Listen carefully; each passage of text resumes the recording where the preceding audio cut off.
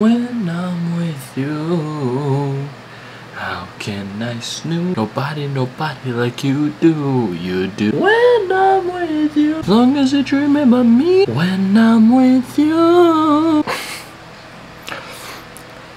Welcome to the 25th episode of Project 50.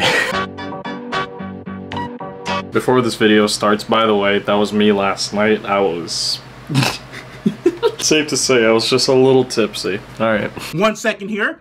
Good morning, y'all. If you're wondering why I'm actually awake at this time, no, it wasn't because I'm working this morning. It snowed pretty heavy last night. I mean, not too heavy, but enough for it to like make the road slick and stuff frozen, and enough for it to make a layer of like snow on the ground. I gotta go to the workplace and try to solve this problem because apparently like they can get the key in and everything, but like they you know, they can't turn it at all.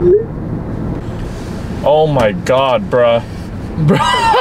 Oh, my dumbass thought that they were talking about the building door. I didn't realize that she was just talking about her car. The reason why I'm heading over there is because I thought that you can't even open the freaking building at all. No, it's the only problem is that it's her car. I mean, since I'm already heading over that way, I just offered it. I guess might as well, if you want to ride over there, I can take you over there if you want.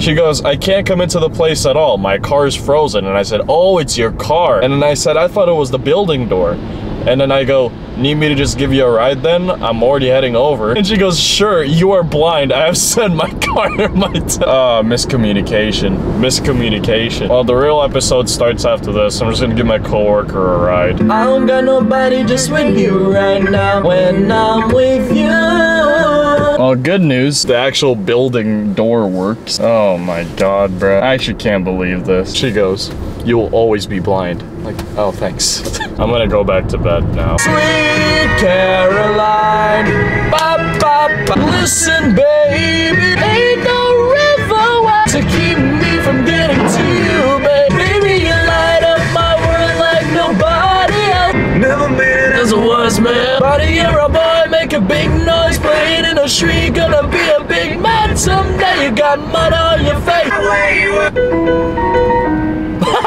And I'm homebound.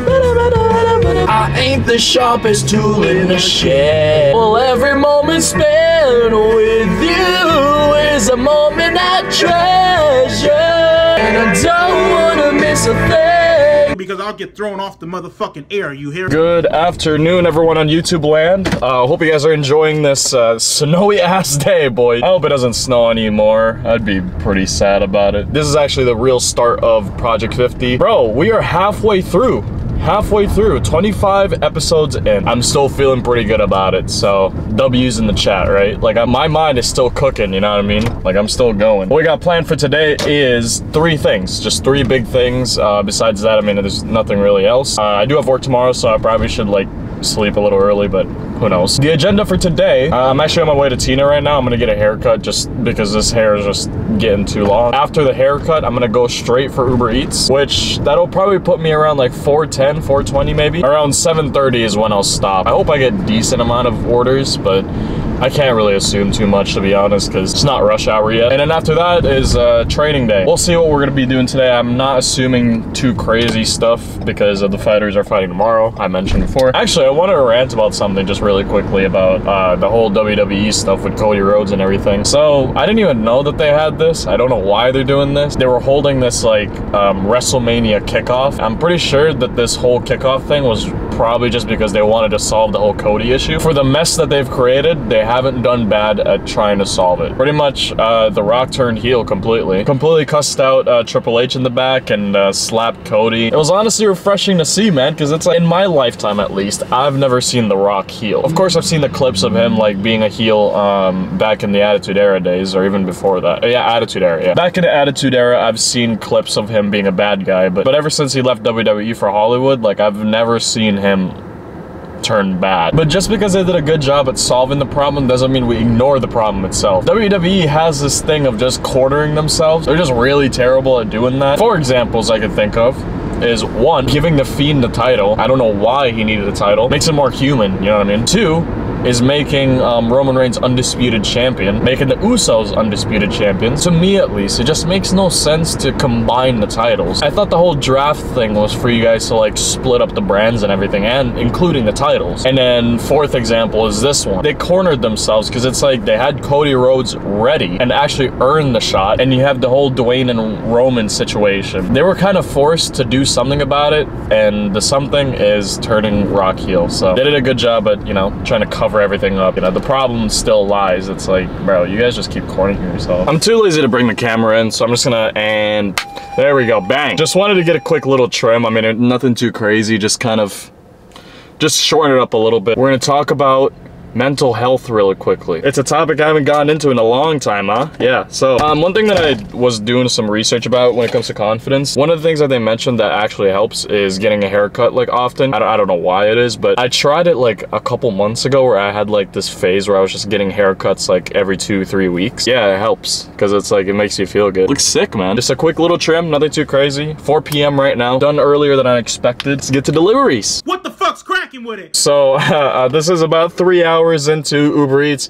I'm honestly done. Let me tell you guys a quick story here. So around 6:30, I got an order for Taco Bell. So I showed up for Taco Bell. It took so long. Like, it's 7 now. I literally just left Taco Bell, and apparently someone else picked up the order that I was supposed to get. I made like 30 bucks, so, you know, and I haven't gotten the tips for the last few orders, so I'll take it, man. So my house is really close, so I think I'm just gonna go home. I'm gonna go home for a bit, and then right after is that, I'm just gonna head straight to the boxing gym right after, and that should be it for our thing today. I knew that it would happen, but I can't lie to you guys, like a little anxious here. I don't know why. Well, I know why, but you know, it's nothing that serious. But like, I swear to God, man, every time I do Uber Eats, it just brings out like the anxious in me for some reason. But well, I mentioned it before that most of it is pretty much being alone, right? Yeah, it's coming back a little bit. I mean, I'll be alright. I saw Try Not to Laugh video by KSI. One of the videos he reacted to was, I think, who was it? I forgot who the streamer was, but he got asked saying like, what is your advice on like helping anxiety and stuff, and like wean it down a little bit? And he goes, well, just don't worry about it, mate. Fucking died, bro. Bro, I don't know why. I have this like pain like on my neck, shoulder area. Like, so, I don't know what this is called right here, but leave me alone. Trapezoid? Is it? No, it's not. That's a shape. Oh my god. Trapezius. But well, both sides are sore. What did I? Oh, that's my god, bro. I forgot I was doing back day yesterday. Of course it's gonna hurt. I hope I can do well at training today, because I want to go pretty hard today. Tomorrow's leg day, so it's kind of a break if you think about it. But either way, I gotta do some training, and my dad made some meatball casserole. Can't wait to eat that.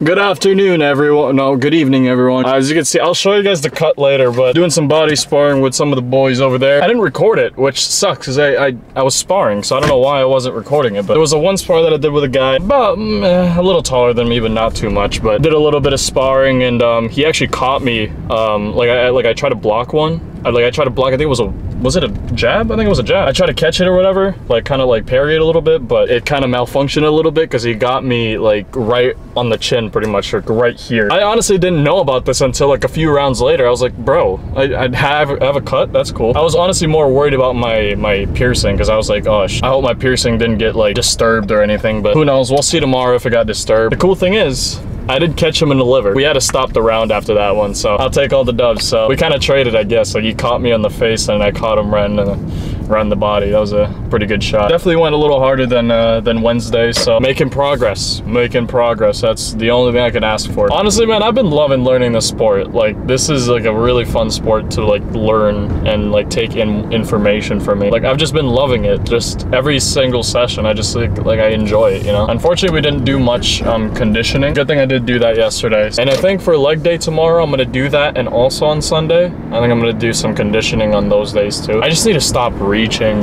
I don't know. I'm gonna eat some meatball dish like that my dad made, so I'm very excited for that. Lots of protein in there. I'm gonna try to get work off tomorrow morning, just so I can kind of like maybe game up with the boys, but I don't really know. I do want to fix my sleep schedule, I can't lie to you. We'll talk about that another day. Anyway, I'm gonna go home and eat. Ooh-wee. Okay, so got me some meatball casserole. I actually had like over half of this. This is delicious. But I'm gonna need some more protein, boys, because I just need more recovery. I also got some, you guessed it, Prime. Yeah. On my way home, I was thinking about like how to title this video, and I think I got the answers for you guys. It's just gonna be I got injured. I'm probably gonna find a screenshot of me sparring and me getting like hit somewhere, and then I'll use that as a thumbnail or something. So there's your clickbait. But I'll show you guys the injury once I'm in the bathroom. But I'm gonna finish this food up and happy days. See that right there? That's the cut. I think what happened there was because of when the guy punched me, right? I think it was the Velcro that got me. I think so, unless it just like tore or something, I don't know. I'm pretty sure that was the Velcro. I mean, good news though, this is fine, I guess. It is a little irritated somewhat because remember I had to put this back on because you know, the whole retainer problem, but it's an alright cut. I mean, it's nothing crazy or anything. It's a little more than a paper cut, but it's, you know, I'll be alright. Gonna shower, head to bed. Honestly, I'm kind of tired, so I don't know. Jeez, you can kind of see the bags, bro. Hope you guys have enjoyed the video. A bit of a mess, but it is what it is. Either way, sayonara, children.